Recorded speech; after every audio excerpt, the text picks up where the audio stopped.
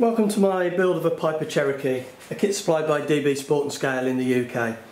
I've been fitting out the electronics, the nose gear, the steering, suspension for the front wheel, and trimming the cowl, and also doing the connecting rods for the rudder and the elevator at the back. And I'm really pleased with how it's gone. The linkages are as smooth as I could get them. They're more or less a straight line right down to the back. You can see here at the rear I've done a very acute angle to try and limit any bend or anything in the linkage itself. So I'm quite pleased with that. The servos aren't screwed in yet. Their final position will be adjusted a little bit probably. But I'm going to take all this off for when I cover it. The receiver I'm just going to stick in with some sticky Velcro, which I've found really good in the past, so you can take it out if need be without much problem. And I'll just tack on the aerials at 90 degrees with perhaps a dab of hot glue or something.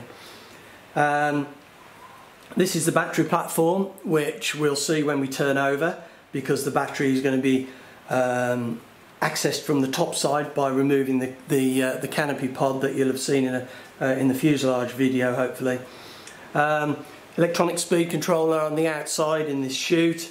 Being on the outside, it will benefit from cooling, but also there's holes in the front of the cowl and a hole, sort of a gap in the back where the airflow goes over the motor and then over to the speed controller. So that'll be quite nice for cooling.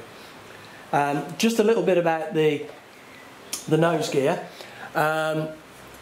Originally this was supplied with just a kind of a single spring leg and a nitro engine mount. Well, I'm doing electric, so I didn't really want to use, or couldn't use the engine mount. But just having it was non-steerable, and I just thought on a model of this scale quality, I mean, it's a lovely kit. It's gone together lovely. It's got lovely lines, you know. I really like it, but not to have a steering wheel just seems crazy, totally inadequate. So I've put in this wheel, which you can see is a little bit stronger, a little bit more durable, but it has added to the weight just a little bit, but it is steerable and it will last. And the mount for the wheel is actually screwed and bolted onto the firewall under the motor mount. I've bought this quite nice lightweight motor mount which I could put the motor onto, but I still needed a little bit of a step up, so I've used some ply. I think this is about 15mm ply, marine ply, I can't remember exactly, and I've cut it out into kind of a U shape to make it as light as possible, but also to allow this to fit on unhindered. Obviously the wires will tack down. I need to bolt this on properly, and also I need to put a couple of washers on the left side just to give it that 2 to 3 degree kick over to the right. But all this will come off ready for covering. So okay, so that's the underside. If we turn over, you can see I've built just a platform here, tried to make it as simple and as light as possible for the battery. I've extended the lead a little bit on the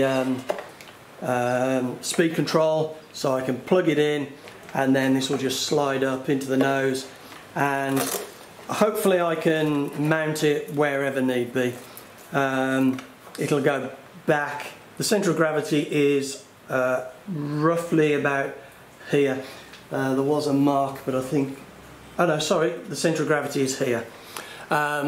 So it can go back onto the centre of gravity, or I can push it right up front if I need a little bit of extra weight, which I don't think I will need. I think it'll probably be I think it'll probably sit right back here, but we'll see.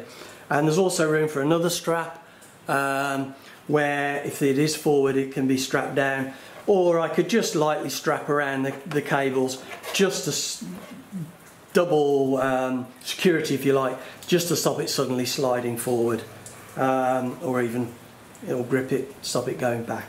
So I'm really pleased with this, and there's a couple of just minor things I've got to do, and then I'm going to take all the electronics back out again, and it'll be time to start covering the fuselage, which will be quite exciting.